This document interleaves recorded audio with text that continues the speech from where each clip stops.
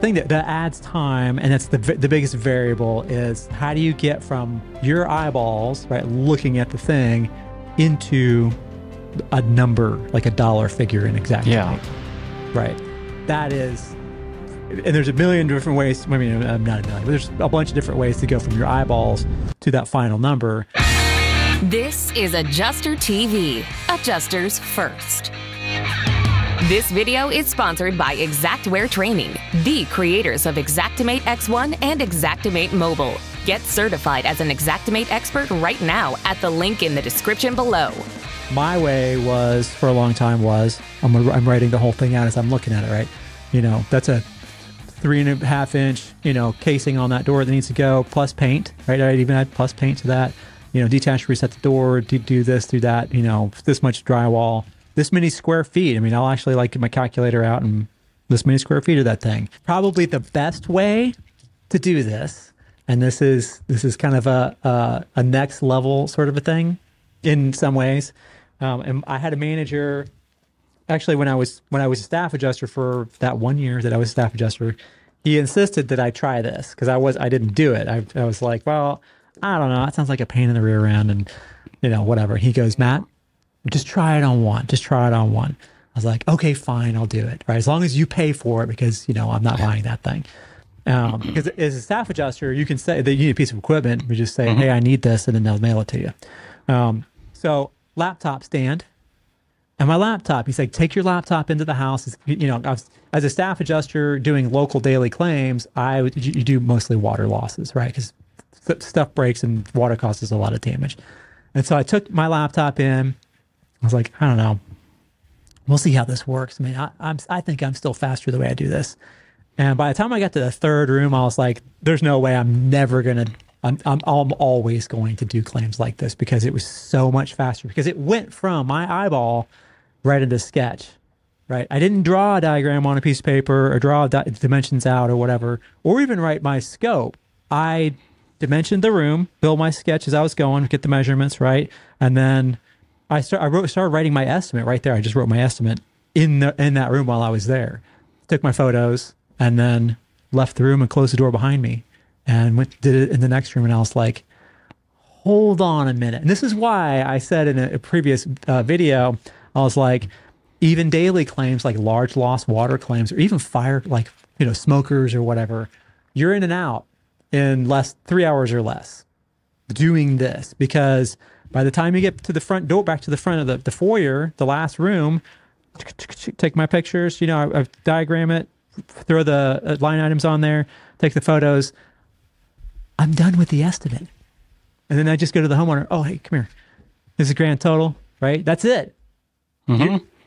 What else is? I mean, maybe you got to add on like, you know, a shipping container for the front yard or for the driveway, so they can put their stuff in it while they're doing the work in the house. A couple of line items of that stuff, right?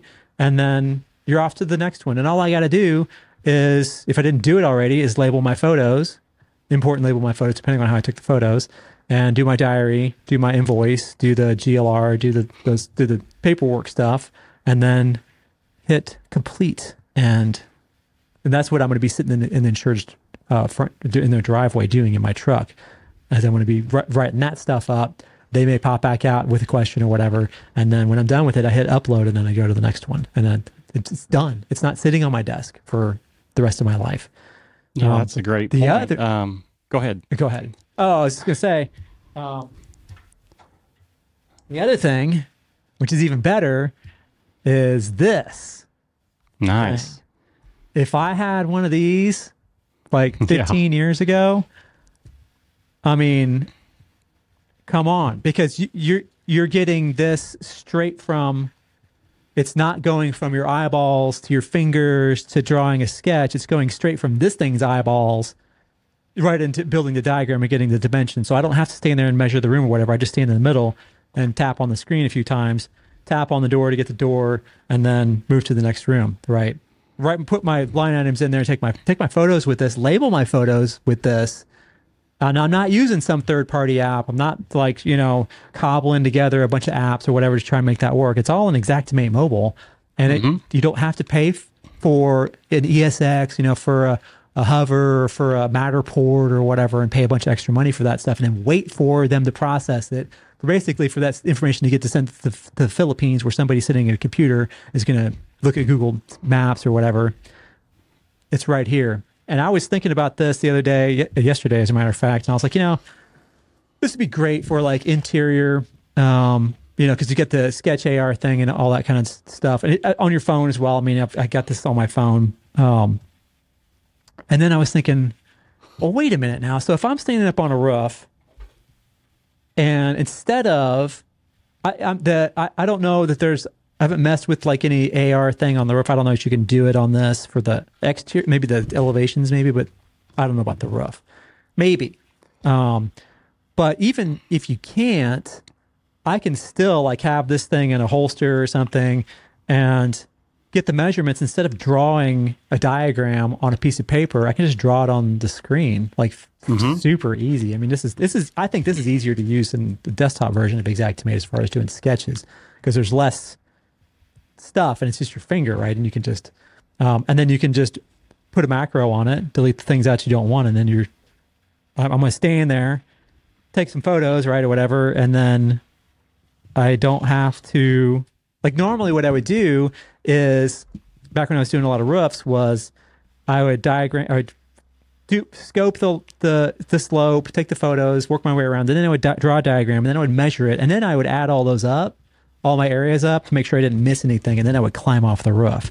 With this, I think you could do it to where you could get the whole thing, including the estimate and the sketch, because then I have to transcribe the sketch diagram, my diagram, into Sketch when I'm sitting there in the car, right? I don't have to do that now, and I can write the estimate while I'm standing up on the roof, and even be like with the contractor, be like, "What do you think? What's grand total on this? Yeah, looks good. Let's go. All right, let's wrap this thing up and get out of here." I mean, this is technology, right?